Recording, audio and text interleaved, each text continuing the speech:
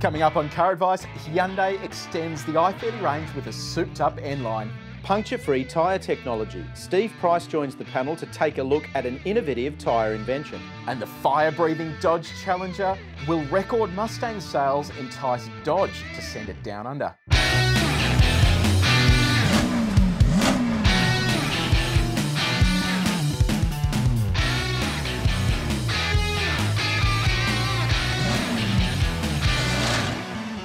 Welcome to Car Advice. We've got another big show in store for you this evening. Plenty to look at in the world of automotive. Firstly, the sensational new Hyundai i30 N-line. So not the N, the N-line. We'll take a look at the warm hot hatch, almost hot, kind of warm, in the Hyundai stable. Our mate Steve Price returns to tell us about an amazing tyre innovation, really interesting this, which could spell the end of flat tyres for good, and the tyre shredding Dodge Challenger. Will Dodge finally tap into Australia's love of American muscle cars? It'd be great if they did. Joining me to talk all things automotive, CarAdvice Senior Road Tester Paul Maric. Good evening. End of flat tyres. End of flat tyres. That'd be nice, wouldn't it? I like the sound of that. I haven't changed one for a while. I've got an assistant to do that. Just fix that tyre for me. First up, let's take a look at something, though, that I don't know whether our viewers are going to be into this or not. BMW have released pricing and specifications for two new variants of X3 and X4. So we've got 1 million SUVs in Australia already. Yep. They're everywhere. These are variants of variants, aren't they? That's right. So we don't have pricing just yet, but we do have specs on these. So you've got X4 on the left, good. X3 on the right. Now, both of them are going to be available as M and M competition. Now, they've actually done a pretty good job here with the engine offerings. So 353 kilowatts of power out of just the standard M, and it jumps up to 375. This is a really good engine because what they've done as well is put an all-wheel drive system in that's similar to the one used in the M5, which means you'll be able to do some drifty things and a whole stack of fun stuff. In an SUV. Yeah, it's kind of cool. This is the thing. It's kind of cool in one sense, but then in the other, if you've driven a competition variant of a BMW M car, and you know, for viewers who don't know what they are, they're pretty hardcore, hard-edged performance vehicles. The question is whether we need them in an SUV. That's what we need to try to get to the bottom. You know what? This is literally just a response to Mercedes-Benz with the GLC. AMG, so GLC have the 43, they've got the 63S. 0 to 104.1 seconds for the comp. That's fast. 4.2 seconds for the standard one. one. That is fast, yeah. It is quick. Spent a lot of time lately talking about local manufacturing, local distribution, and our viewers will know all about the Holden Ford Toyota situation. However, this is a big story. It's a big story for Australia, and it's only come to light recently, and it's about the fact that GM, so General Motors, the parent company, is considering a proposal to shut the Holden office in Australia altogether. So they've already stopped manufacturing. This would shut the office altogether and switch to an independent importer. Now, there's a whole bunch of ramifications. We'll get to that with Opel in a second. This is a big deal for Australia. If this happens, it really signals the end for Holden as we know it, doesn't it? That's right. And if you look at GM globally, GM has shut down a whole bunch of factories around the world. And the fact that they've kept Holden as its own brand is a bit of a surprise because we're not manufacturing cars here anymore. So having a Holden umbrella is weird. What it would mean, though, is a whole bunch of back office advantages. So Inchcape, who currently imports Subaru, Peugeot and Citroën, they're the company and importer looking to bring Holden, I guess, into Australia. And that would also mean that we could see rebranding of cars. But for you as a customer, the dealership experience wouldn't change at all. The reason they're eyeing this off, a lot of people think Holden's in dire straits and they're really about to sink. But last year, Holden posted a profit of $150 million. The year before, 125. So it is technically growing. Not bad. I don't know, it's a fascinating move. And then if you move past that to the Opel situation, there's the potential that the Opel brand could return to Australia as well. I guess the bigger picture implication of this is if you're bringing in vehicles that have nothing to do with Holden in the first place, why do you keep the Holden name going? Do you just bring them in as Opels or Vauxhalls or Chevrolets or whatever they happen to be around the world? I guess another point that's worth making is that American manufacturers, outside of Mustang with the Ford product, they're not really succeeding globally, are they, American manufacturers? They're not selling, you know, bucket loads of cars in other markets outside the States. It's so weird because you think of the American cars and a lot of people just think muscle cars. They don't actually think about the rest of the products that are available. We also want to know what it means for Holden's engineering operations and the design studio. Advice at caradvice.com. Let us know whether you would buy a European or American car rebadged as a Holden. So the end of February, it's the time when we start to take a look back at the first month and the VFACTS new car sales data. For me, 2019 is going to be a really interesting year in Australia because I think the market has got a bit of pressure on it. Now, we noticed if we look at VFACTS, all luxury car brands in Australia except Lexus were down effectively. Now, some of them, it's a big deal. Now, some of them, Rolls-Royce sold one car in January 19 against none in January 2018. A big, massive increase, percentage. 100% increase. I think Bentley sold 13 against 12. But in reality, all the luxury car manufacturers down except Lexus. However, it's not all bad news because in amongst all of that, MG surprised us all at CarAdvice by going up and going up a long way. The Chinese have purchased the MG brand name, and this is a smart move because previously we look at people purchasing brand names and just think it's a bit of a waste of time. Exactly. But now when you go past an MG dealership, you get flashbacks and memories of these small sports cars and you think, I could see myself in an MG again. Absolutely. And there's a reason behind that. 503 units sold just in January. Yeah. And that means they outsold Land Rover, Volvo, Skoda, Jeep, Mini. It is an incredible feat. If I can just stop you there for a second. So the 503 cars up tenfold over January 18. So that's massive. That's huge for starters. But then secondly, outselling brands like Land Rover, Volvo and Skoda. You know, think of how many Skodas you see on the road in Australia, how much Land Rover product you see on the road in Australia. MG outsold those brands. And I think in addition to a whole bunch of things, obviously the Chinese are doing this really well now. We've seen them do it really well with Lotus. They've done a great job there. They're obviously doing a good job with MG. This to me shows that even though we joke about MG building sports cars, clearly in 2019, in Australia specifically, you need to be building SUVs to be selling that volume, don't you? Absolutely, and this is the car that's the star for them. It's called the ZS. It's a CX-3 competitor. It's well priced, it's safe, 7-year warranty. I mean, you really can't go wrong with it. So I'm interested to see whether they've diddled some of these numbers, whether these are all just registrations they've stuck on dealer floors. But have you bought an MG? What do you think of it? How's it going? Advice at caradvice.com. Let us know. If you're sitting at home and you're getting a little confused by hot hatch, warm hatch, Hyundai i30, i30N line, i30N, you're not alone. We're going to try to dispel some of these confusions right here, right now. So what you're looking at there is the regular Hyundai i30. Yes. Then if you step up from that, you go to the N line, which is what we're going to have a look at now, and that replaces SR, and there was also an SR Premium. And then above that, there's the i30N. Now, the N is the one that we recently said at CarAdvice was the quintessential now hot hatch. Like it dethroned the Golf GTI. It's a seriously good, seriously focused hot hatch. Now, the difference between hot and warm hatch is when you get to the car that we're looking at now. So the N line is what we'd call the warm hatch. The N is the hot hatch. So manufacturers have gone further and further and further with what traditionally has been the hot hatch segment. So Golf GTI is the perfect example of that. Now the Hyundai i30N.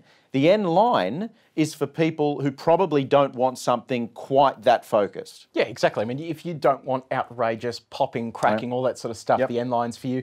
And it's a clever move by Hyundai because prior to the i30N, they didn't really have a high performance product. So the N now signifies the pinnacle of performance. So by creating an N line, you're suggesting that, you know, it's got the sporty elements, but it's not exactly a ball terror. That's right, exactly. So it means they can then push out the N line to things like Tucson and other vehicles in their lineup. And this car really is interesting to me because they've been able to give it that aggressive look of the i30N, but it doesn't have to go too hard outside of that. It kicks off from $26,490 plus your on-road costs, and under the bonnet is a 1.6 litre turbocharged petrol engine. We know that engine's good because it was in the SR, and the SR itself was quite a capable car, but they've stepped it up a bit with Michelin Pilot tyres. So really you're getting a really grippy tyre here, a really nice little package that just looks cool as well. We'll get to the tyres in a sec because we reviewed this out of our Sydney office. Kurt did the review. If you go to caradvice.com, you can have a look at the review on the website. And Kurt said that he was really impressed with it. He came into the office one day and he said to me, I need you to take this car and go for a drive in it because I hadn't driven it at that point. And I said, why? You're annoying him. And I ignore him in general. Yeah, I just don't talk to him. And he said to me, I need you to take this car for a drive. And I asked him why. And he said, because I think it's really, really good. And I don't want to go too far out on the limb in case I'm, you know, misreading it a little bit. So I took it for the day, did a whole bunch of different driving, city driving, found some twisty roads. It is an unbelievably good car. Now, intrinsically, it's a good platform to start with. The price is incredible. 26 plus on roads is really, really good value for money. Plus the warranty that we always talk about with Hyundai. But I think the local suspension and handling tune coupled with those really high-end Michelin tyres. So the Michelin tyres we're talking about are one step back from Pilot Supersports. I think they're Pilot Sport Cup 4 or something now they're up to. So they're seriously good performance tyres, but without that compromise that you get with a Focus track tyre that's really good on the track and not so great in the wet. These are a really good mix of both. We've recently put them on a BMW M135i, for example, and they're fantastic to step back from the more performance-oriented ones. So what this does is it allows you to access a Hyundai product that's not quite as focused as the N. And Kurt and I had the conversation that if you're, not in your early to mid-20s and you want something that's not a real performance hatch, this is the car you buy, because the N is probably a little too focused for a lot of people. Yeah, that's it. Okay, so let's look at some numbers here. 150 kilowatts, 265 newton meters of torque. You can get it in a 6-speed manual or a 7-speed dual clutch auto. Now, there's a problem. There is a big old problem. Well, we haven't tested the auto yet, but what's the other problem? So the issue is that the manual doesn't come with AEB. So you're spending $30,000 on the road and it doesn't come with AEB. Hyundai claims that they can't fit it to cars out of the plant where this car's built. Okay, everyone else can do AEB on a manual. Why can't Hyundai? So they need to fix that urgently because it's a glaring safety omission. The other issue is the 7-speed dual clutch.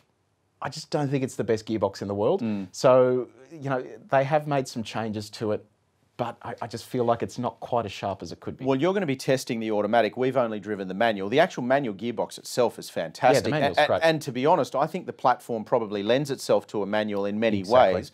But I agree with you. I think the dual clutch thing, I just test drove a Kia that had a dual clutch, a Rio GT. And you ask yourself, it was a good iteration of it, worked well, but you ask yourself whether it actually adds anything to the equation over a conventional torque converter automatic. And I have a feeling, we'll wait to see once you've driven it, but I have a feeling that in this kind of application, where you're not looking for lightning fast shifts like you would on a racetrack, you may in fact be better off with a conventional automatic. Exactly, and here's the issue, right? So a dual clutch brings with it generally in a sports car launch control. So it gives the car the ability to rev up, dump a clutch and then get away in a hurry. This car doesn't do that, so you're immediately not getting any benefit from the dual clutch. Generally though, your dual clutches are there for the purpose of fuel efficiency. So you're getting an 8 to 10% fuel efficiency gains. So manufacturers, they're not getting lazy, but they're kind of cheating a little bit by just going down the path of a dual clutch because you're getting better fuel economy, but you're then detracting away from the drive. I'd much prefer to see this thing with a nice torque converter, which is a conventional automatic transmission. I just reckon it would drive better. People wouldn't really care that much about the fuel economy because you're getting a nice drive in return. Exactly, and if people don't understand what we're referring to with the dual clutch transmission, you get a kind of on-off feel in low-speed traffic sometimes. It's a little jerky, it's not as smooth as a conventional automatic. Looking back at some more of the positives though, I think obviously we've talked about the engine power and performance, the tyres, the chassis. What I really like about it is I think this is a slightly more upmarket look than the old SR. I think the style of it is excellent. And we've always liked the i30 platform, the cabin space, the second row space, the luggage space, storage, the infotainment's great. It's a really, really good hatchback to live with around town. And this has all of those features with a sportier driving experience. So I think, for me, this is a further example and a further, indication of the fact that Hyundai can build sporty cars and they can do it well. Yeah, exactly. If you are in the market for a car like this, don't go straight to it just yet, because there's another car that's just been released, the Kia Cerato GT, available in a hatch and a sedan. Also comes with the same dual clutch and virtually the same engine. I mean, they're on the same platform. So have a look at that, because that will then come with a 7-year warranty. They're doing drive-away pricing, which undercuts this effectively at drive-away price. So I don't know, they could have a bit of a challenge on their hands. Absolutely. I love this tit-for-tat thing that Kia and Hyundai do. It's great for the consumer. And speaking of which, I'd love to hear from you, advice@caradvice.com. If you're looking at a German product like a Golf, would you consider a South Korean alternative like a Hyundai i30? So let us know. Paul, joining us on the panel this evening, our mate from 2GB, from the Macquarie Media Network, Steve Price. Hello. Lovely to be here, Trent and Paul. As usual, talking cars with you guys is such fun. We've recently had a sponsor come on board for the radio show, which is really interesting. And for the viewers at home that haven't heard about this technology, don't worry, we're going to be testing it at CarAdvice soon, because the guys are keen to get us behind the wheel of some cars fitted with these. ASV puncture-free tyres. Now, I know you've tested them. You've actually seen them in the real world. Tell us a little bit about what you know about them. ASV's a massive business in the western suburbs of Sydney. They actually rebirth cars. And so as a side, they've decided to import these puncture-free tyres. And so they've got a gel inside the actual tyre. So as long as you don't puncture the sidewall, you can drive straight over bolts, nails, anything in the road, and the tyre reseals. Right. And you can drive then forever. You don't have to get it repaired. Yep. You just drive until the tyres are worn out. Yeah. And the good thing about these things is they're available at every tyre shop. You don't have to go out to these Right, guys. not specific, You go yeah. to your tyre bloke and say, I want some of these ASV tyres. I drove over a lump of wood, no kidding, with 100 nails in it. And then I drove over another lump of wood, 2 big bolts in it. Yep. And I was in a Mercedes wagon. Yep. And then I took it for a drive down around the block and back again. You wouldn't have known. You would not have known. That is great. So I tell you why they're interesting and important. What's one of the most dangerous things you can do? Change a tyre on the Absolutely. side of a freeway. Yeah, yeah, You've got the 100%. family, you're driving down, you know, the M1 or something. full. Bang, you do a tyre, Yep. and you pull over, and you've got that much room off the side of Yep. a laneway where there's trucks going past Yep. at 100 km an hour. Yep. So if you don't have to pull over, what an advantage that is. Well, everybody panics, don't they? So they stop immediately because they don't want to do any more damage, Yeah. and they don't always stop in the best place to do exactly what you're saying. And the which is great change thing the for tyre. these things is people who do hundreds of thousands of kilometres a year, Yeah. service vehicles, Yeah. the Ambos, Yeah. the Coppers, Yeah. because they don't want to be sitting there with a punctured tyre. No. And if you've got a flat tyre, it's bad business. Yeah, absolutely. So I think these guys have got a really good product. And you know what? It's a lot of people harp on about run flat tyres, Yeah. but run flat tyres are kind of a misnomer because you get a flat, you can then only do 80 k's an hour. You've then got to go get it fixed. Whereas with this technology, you can get it punctured, keep driving on it, and it's perfect for stuff like trailers. Because can Yeah. you imagine a caravan having Yeah. to jack that Well, thing up and change yeah, the tyre? I just Or tow- what would happen to you if you yeah. if you get a flat in a van at speed? Yeah. You start tow a lot. I wiring, don't. yeah. That can get really dangerous. Well, can't it? absolutely. I was just going to say I had my old Chevy truck on the back of a trailer, and it would have weighed 2,600 with the heavy-duty trailer. If one of those tyres let go at 110 on the freeway, it's not ideal See you at later, all. Trent. Yeah, absolutely. And I think that point you made then with run flat's good because we have people ring the radio station often. They ask if cars have got a full-size spare Yeah. because if you're out in country areas in Australia, you don't want to be stuck with some silly little space saver that you can only do 80 k's an hour. So a lot of cars don't have a full-size spare. So these tyres would be even more useful for those people. And a lot of these SUVs these days, they're putting low-profile tyres on That them. too, and then yeah, people are exactly. driving Yeah. off-road, Yeah. and suddenly they've got a smashed-up tyre. Yeah, that's Yep, true. absolutely. Now, one other thing that people need to consider as well when buying a new car is Get a garage. get a garage. Or a big umbrella. Because behind you is the consequence of a bit of hail. And I tell you what, it is becoming harder and harder these days to actually get insurance for cars with hail. And there's been a recent development there where insurers won't actually give you comprehensive insurance. Late December, big hailstorm in Sydney swept through, particularly the eastern suburbs. Yep. I know one Mercedes dealer in Sydney, 70 demonstrator cars, Jeez. Mercedes. So you can add that up for Yeah. yourselves. Oh, yeah. That's a couple of $1 million worth of cars, Yep. hail damaged. Some of them write-offs, but many of them able to be repaired. Do you guys know if you can actually repair a hail damaged car if the damage is not extensive? Yeah, if it's not extensive, you can. If it's 1 or 2 dings on a panel, it can be done with Suck it up. spotless dent removal. Yeah, but the problem is, these ones behind us or that Mercedes-Benz dealer, if the roof, the bonnet and the boot and a couple of the side panels are done, you can't fix a roof. A roof is If impossible. it's a side rail or something. Yeah, exactly. You can't fix it. And as you said, this summer that we've had in Sydney and to a lesser extent Melbourne, we've had some of that severe hail and they're large hailstones. They've done some real damage and you can't fix them. Yeah. But that point you were making about insuring a vehicle that you buy cheaply because it's already got hail damage, that's something that the viewers should be wary of. Please be careful with that. It may seem like an awesome deal to get a 2-year-old Mercedes-Benz for 20 grand. Yeah. But the fact is that you can't get comprehensive insurance on a lot of these cars. And it's simply because... Well, yes, that's true, except if you look around, you will get insurance. Yes. I mean, some of the big insurers are saying, no, we're not going Yep. to touch it because if you then have an accident, you're going to presume that we're going to fix the whole car. Exactly. Yeah. So I reckon if you took photographs of the hail damage and went to an insurance broker and said, mate, I've got a $120,000 E-Class Mercedes. They're going to sell it to me for 90, which is a great bargain. Will you insure it for me if I give you a stat deck that I'm never going to claim for that? I imagine you could then Well, get would comprehensive. you? I mean, obviously it doesn't really affect the performance of the car because it's just a bit of Well, panel I'm damage. driving one of these hail damaged cars, right? And of course it doesn't affect the Yeah. performance. And Would you own one though? well, this car is it's an E-Class convertible. Right. Grey E-Class convertible. Yep. E300. Now they're a beautiful car. Stunning You go out there and look at it. It's like a piece of sculpture, but it's now a piece. It's like Leonardo da Vinci's statue with someone hitting it with a hammer, and you suddenly go, "Oh, it doesn't look quite as good as it was used to." artwork before, not anymore. So that is the issue. If you can blind yourself to the fact that the dents are there, but I mean, you go in. I went into the car wash the other day. Bloke goes, "Mate, what happened here?